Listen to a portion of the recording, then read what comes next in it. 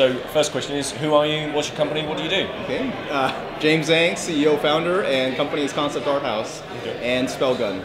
2 companies here. Excellent, 2 companies. Yeah. Good stuff. So what do you guys do? What's the thing that you're known for? Okay, so let's just focus Concept Art House for this talk. So we do really high-end art and graphics, concept art, 3D, animation, pre-production, things like that. Okay.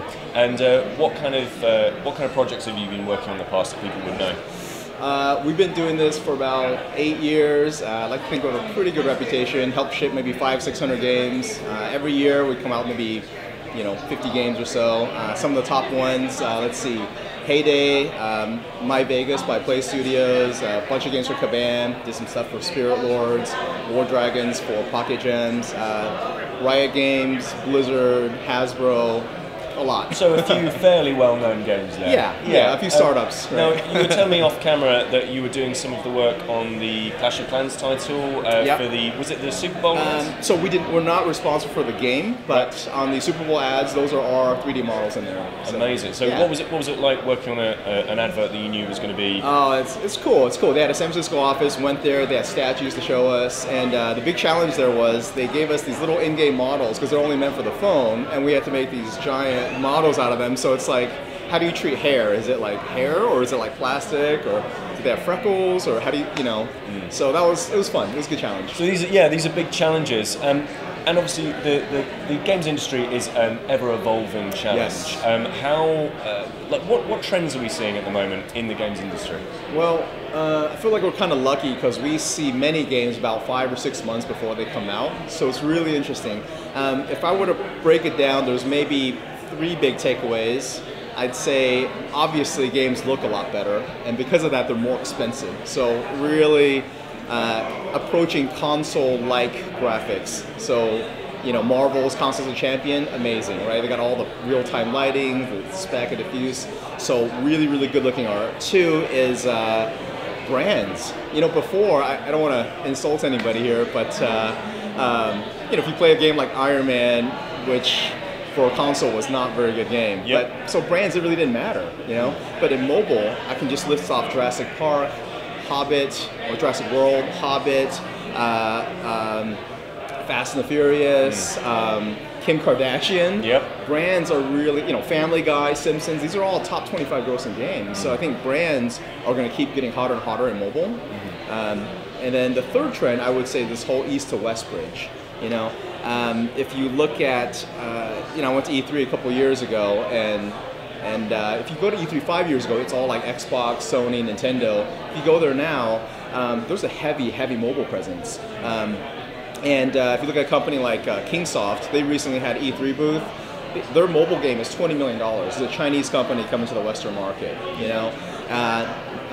NetEase, they just have an office here.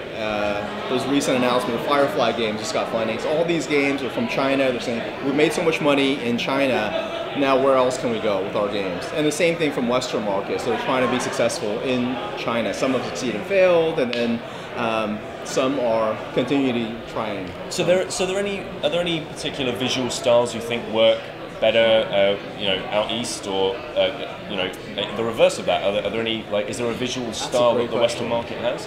Yeah, that's a great question. I think the way to answer that would be if you take a look at the top grossing charts in China, a few familiar names pop up: Hearthstone, Boom Beach, Clash of Clans, Dungeon Hunter 5. These games have popped up, and so if you look at just the style of those games, it seems like that Blizzard Games Workshop, really powerful fantasy IP seems to work really, really well. Yeah. And then something super cute seems to work well, because everybody loves I'm going to go on a slight tangent here, but everybody loves the Pixar films, for example, in the Western market.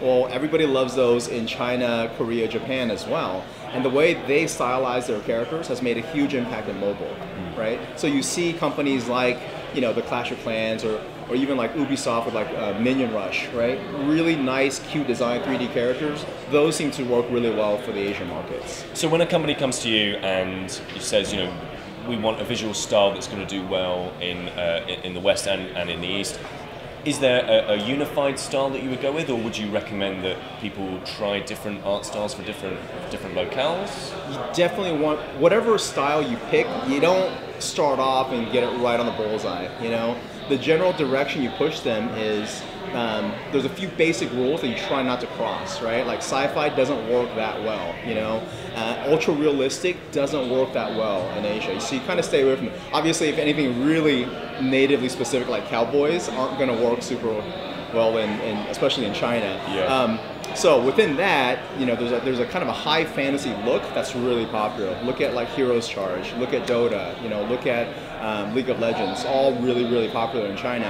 And if you go super cute, you have a lot more different room to play with. You know, anything along the DreamWorks, CGI, Pixar look, you're going to have really good luck with that. Bright colors. You know. Yeah. So just as a final little bit of speculation into the future, we'll get our crystal ball out just for a moment. Yeah.